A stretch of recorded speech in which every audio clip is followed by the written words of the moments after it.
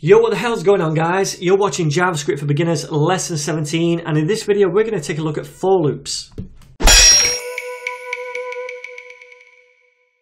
Alright then, gang, so in the last lesson I introduced loops to you, more specifically this while loop right here. And in generic terms, a loop is meant to repeat certain parts of code for you so that you don't have to keep on repeating yourself in the code itself, like down here, multiple times, okay?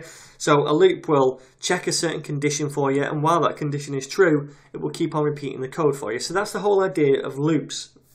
Now, in the last lesson, we took a look at this while loop, and that did exactly that. And for it to work, we needed these three components. We needed, first of all, this variable here, where we initialized a number, because it's this variable that we're checking right here in the condition.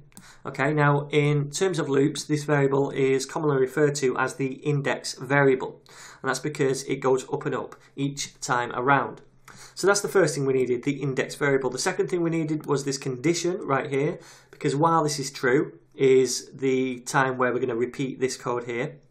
And the third thing we needed was this age incrementer right here. So we've added one to it each time the loop goes around. Now, if we didn't have this, remember, we'd get caught in an infinite loop. And that's because age would never change. It's never increasing. So it's always going to be less than 10. This is always going to be true. And this is always going to execute over and over and over and over. That's going to crash your computer. Not a good thing. So we definitely need that third component in right there where we add one to the variable each time around. Okay, so there's those three components to a loop. And in a while loop, this is generally how we'd set it out. We'd have the variable up here above the loop, the condition within the brackets, and then within the code at the end we'd have that incrementer.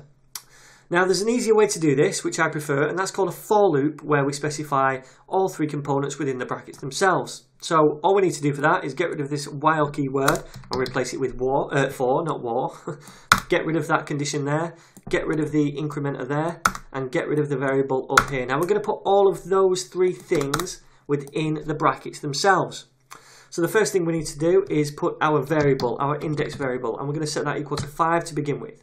Now we don't need the var keyword here because this is just a variable locally for this for loop. We can skip that and just put the variable name and the initial value.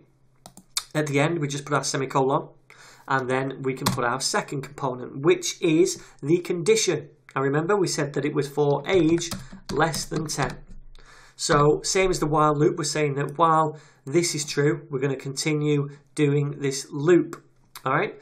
And the third thing we need is the incrementer. So we'll say age plus plus. And at the end of here, we don't need that semicolon because that's the last one. That's the last component. So again, we've got our index variable initialized, our condition, and then our incrementer at the end. All right. So this is exactly the same as the while loop that we did, but just a little neater and easier on the eye, in my opinion. So let's just save that and make sure it does the same thing here. We need this to print out 5 times. And yep, exactly the same. Prints out 5 times, and then it says here, you are now over 10. Alright, so this is the same as the while loop, but just a different way of writing it. Now, commonly, when you're doing a for loop, we wouldn't start at 5, we'd start at something like 1. Okay, that's a more logical place to start. Or even 0, we can have it index based. It's up to you. Now, what we would do is maybe loop through a page and find all the links, and for each link we'd apply some kind of style or some kind of code that we want to execute. So I'll do that example right now. Now you might have noticed in this window here I've added 6 links to the HTML page, which is here. So just 6 simple A tags. And what we're going to do is loop through the for loop, and we're going to get each one of these tags. So let's go back over to this JavaScript file. Now don't worry about the next bit of code I'm going to do. I'm going to talk about this later.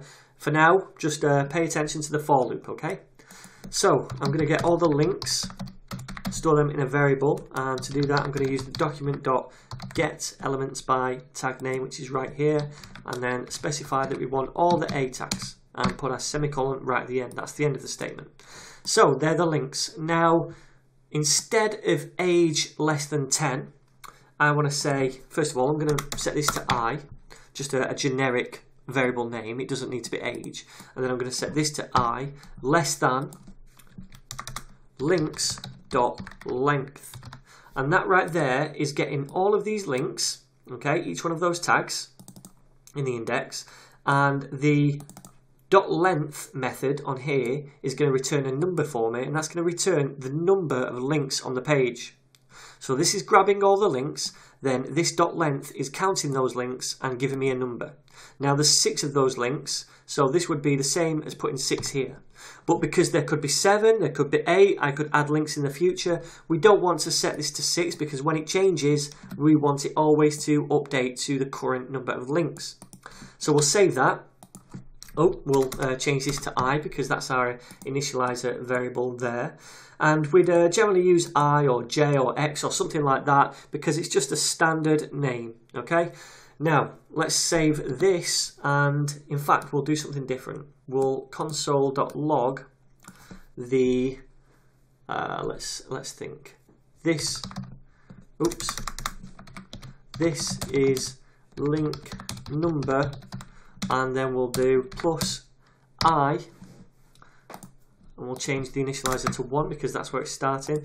So what we're saying is every time we go around, this is link number 1 because that's what I will be. Then the next time around, this is link number 2, etc, etc. We'll get rid of this. In fact, no, we'll just change this to all links now looped. Alright, so let's refresh this over here. And now you can see this is link number 1, this is link number 2, number 3, number 4, number 5. And when it gets to link number 6, it's no longer less than links.length. So it breaks out of the loop and it says all links now looped. It didn't include this because 6 is not less than 6. But if we say less than or equal to, then that should solve it. Refresh, yep, now we've looped link number 6 as well. Alright, so I hope that all makes sense. Again, don't worry about this bit here. I'm going to cover this later. I just wanted to show you how to use a for loop, how we can specify all these different components that we need for loops within one place there. I prefer this to a while loop. It did kind of baffle me at first, but once you've done it a few times, you'll get the hang of it. I just suggest practicing, and if you have any questions, obviously just comment down below. I'll answer all of those. If you enjoy these videos, please like, share or subscribe, and I'll see you guys in the next one.